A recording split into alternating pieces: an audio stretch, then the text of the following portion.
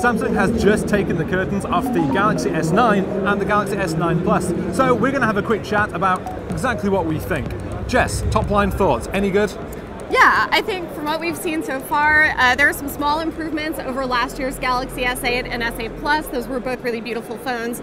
From the front, they look almost identical. The bezels have gotten ever so slightly thinner. You still have the very slightly curved screen. You still have this edge toolbar on the side. And it's a really beautiful device. They both are. When you flip them around is when you start to see a difference. Namely, the fingerprint scanner has moved from the side of the camera where it was impossibly awkward. Yeah, that was a real problem, wasn't it? It was a big problem for me too, because my hands are a lot smaller than yours, so I felt like I was just like leaping across the phone in order to do that. Now Samsung has done what everybody else in the industry does, and they've moved the fingerprint scanner to below the camera. Another big change you'll notice on the Galaxy S9 Plus, there are 2 camera modules here, not just one. So this is something that Samsung has done that kind of copies the iPhone technique, I guess, which is that the smallest version has a single lens, the medium version or the larger version of that has 2 lenses, and then we expect that the Galaxy Note 9 will continue to keep its dual cameras. Because the Note 8 had dual, right? Yeah, exactly. Yeah. So I would say, you know, there are a couple enhancements under the hood as well. You'll see a faster chip that could make the phones up to 25% faster than last year's model, and could also improve battery life on a single charge. That's the latest Qualcomm, the 845, I think it is. Yeah, so some regions will get the Snapdragon 845, other regions will get Samsung's house-made Exynos processor, the latest version. But if it weren't for this beautiful purple color or this beautiful coral blue color that you have, you know, if you had the 2 phones, black ones, side by side, if you're looking at the front, you might not really notice the difference. Between the old model, no. They are very similar, and I think that's fine, because for me, the S8 was such a good-looking phone that I don't really think Samsung needed to do a complete overhaul of the look of this phone yet. It's still got a little bit more milking to do of that design language. Certainly we've complained with other manufacturers like Apple, who've kept on that same design year on year.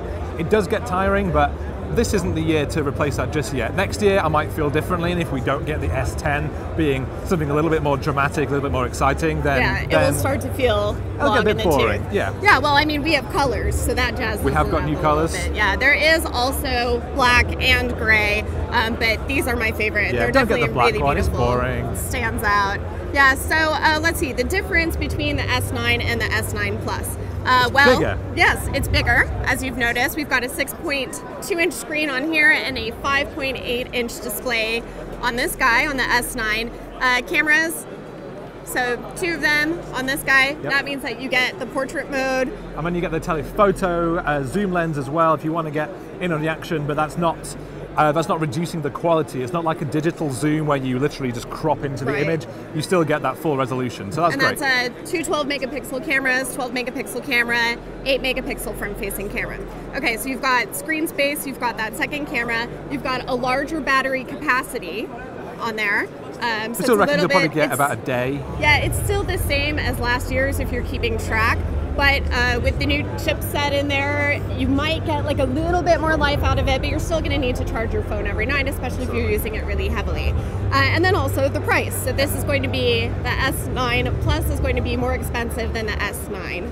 Yeah, I don't know. We don't know exact prices off the top of our heads. I think £739 for the small one and 800 and something for the bigger one. So and it really varies. So in US currency, you're going to have a $120 difference depending on which carrier you go to, and that's just for the S9 or the S9 Plus.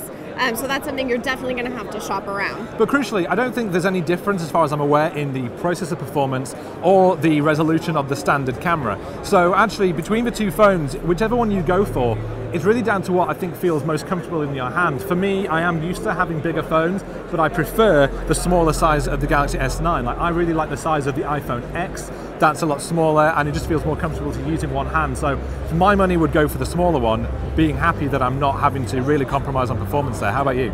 Well, I do like a portrait mode option. Is it worth the extra money? I mean, maybe. I also kind of feel like I want the option to have it if I want to use it. I wouldn't want to be like disappointed that I couldn't take those pictures. However, you don't lose a lot of the core functionality. Samsung has upgraded the camera in both of these phones. They both get the same upgrades. A really big part of this is something called dual aperture, and you are a big photo buff, so why don't you explain what that is? So this is the first phone that actually has an aperture that will physically change. Now that's something that you will see in traditional DSLRs with professional lenses, where you can change the aperture. That's physically the size of the hole that lets the light in. And really what that means is the bigger the hole, the more light can get into your sensor. And this one, you can change it between an f1.5, which is very wide. I'm doing it right here. You're doing it right now. The bigger that aperture, it lets in a lot of light, so this should be really good in low light. We have seen some examples already that Samsung has shown, but do look very impressive. But of course, they're taking those into optimal lab conditions, so we're going to have to reserve our judgment until we can sort of take this out into the field, maybe even around Barcelona, and see how it really performs at night time. Maybe we'll have to take it into a bar with some beers and see how it performs there. I think we're definitely going to have to do that. I think that might have to happen, yeah. So, you're never supposed to notice. If you go into Pro mode, you can force this and you can change the setting. But the beauty is that it's supposed to be automatic, so that when you do go into the bar or the dark environment, or you're with your friends, that will just happen very seamlessly and you won't even notice that you're getting better pictures.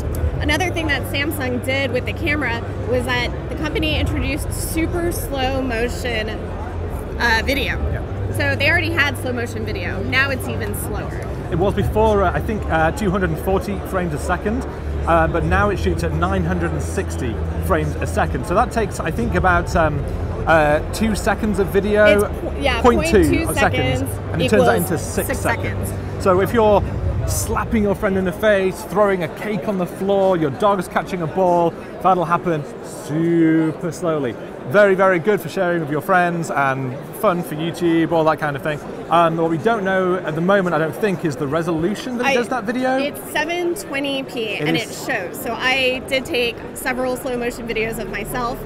Well, somebody took it of me and I watched them back, and it does look grainier. You know, you're not gonna, it's for fun, it's for sharing.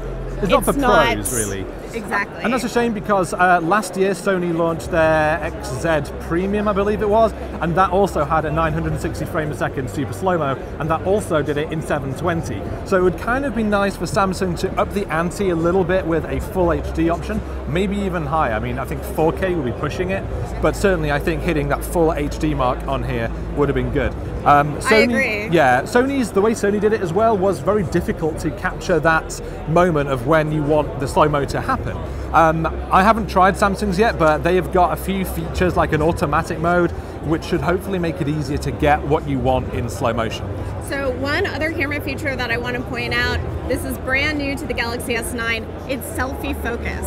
So oftentimes you get that portrait mode by having two cameras on the back. You only have one front-facing camera, but the phones will actually use software to kind of simulate that focus. So I don't think I can get it close enough to the camera, but the idea is that your background will blur out and you and your friends will kind of pop out in sharp relief. And of course that's not the only exciting thing that you can do with the front-facing camera, because Samsung has a little bit jumped on the Apple bandwagon with the AR emojis. But what Samsung's done is when you take a selfie of yourself, of course, you can that will then be turned into an animated character of yourself, which will then talk as you're talking into it, and so you can use that to send us messages, do all kinds of things, rather than it just being like Apple, a talking poo or a talking fox. It actually is supposed to look a bit like you, which is kind of a neat twist. You can actually have that also with a rabbit or Disney characters. There is an agreement with Disney.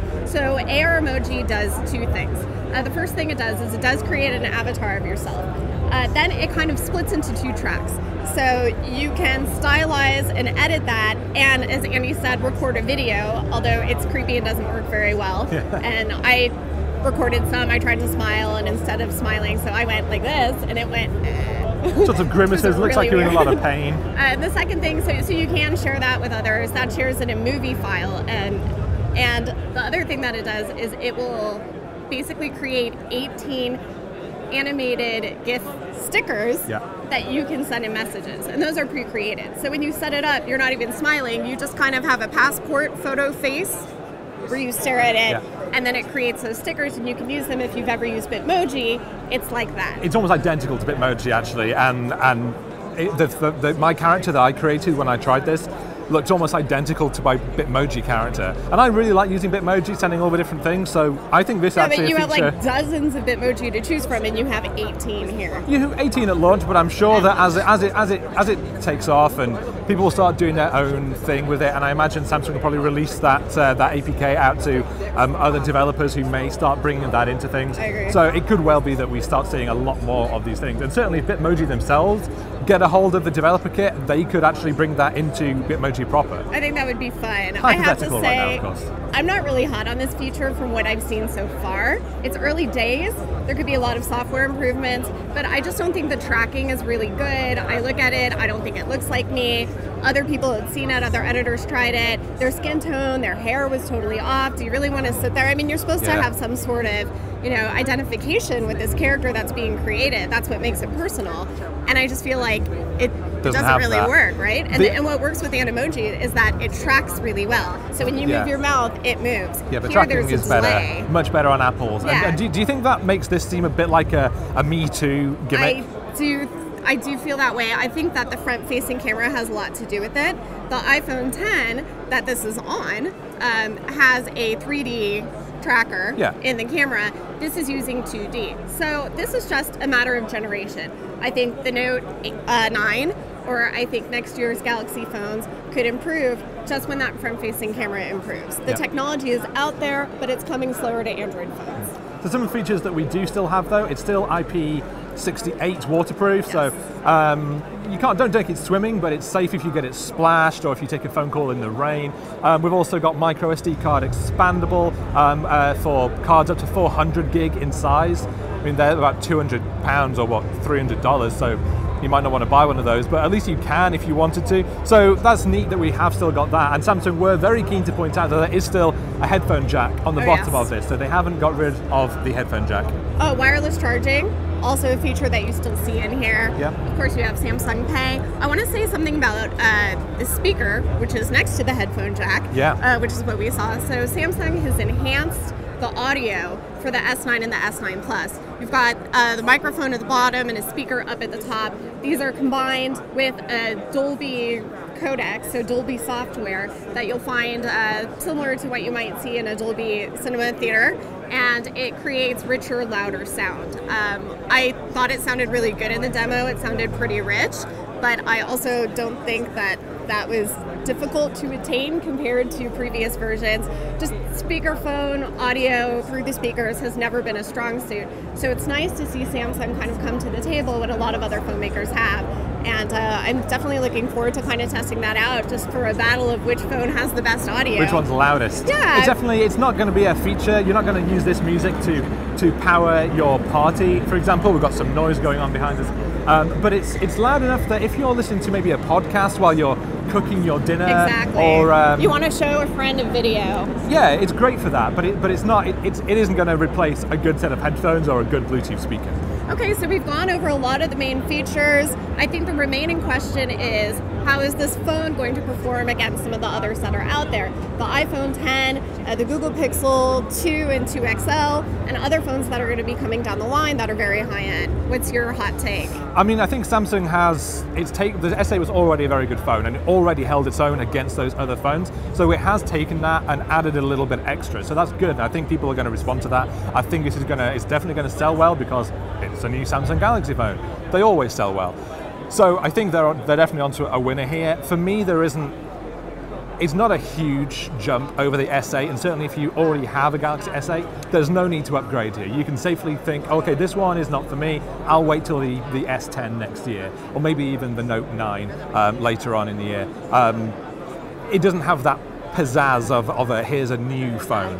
I agree with you, and I also think that a lot of this is going to come down to the camera. There are people who have older versions of Samsung phones or other phones, and they've been waiting to see, do I buy an iPhone or do I buy the next Galaxy? And I think that when we dive into that camera, when we dive into the speed, when we dive into battery life, the things that we haven't been able to test yet, they take time, and we don't even have the review units yet, but when we do that, I think that's going to really decide if this is the iPhone 10 killer or not. when are these going to be on sale? Oh, right. So they go on pre-order March 2nd, and they go on store shelves March 16th. Yeah. So that means that by mid-March, you should be able to get your hands on one of these, and hopefully by then, we may have even been able to give one the full review treatment, because there is a lot of things that we want to test with this. So do, of course, make sure to hit any questions that we haven't covered in the comments, or you can find us on Twitter. Jess, you are? At Dolcourt. And I am at Battery HQ, and of course you can reach CNET with at CNET on pretty much every social channel you can find. All right, that's it for now.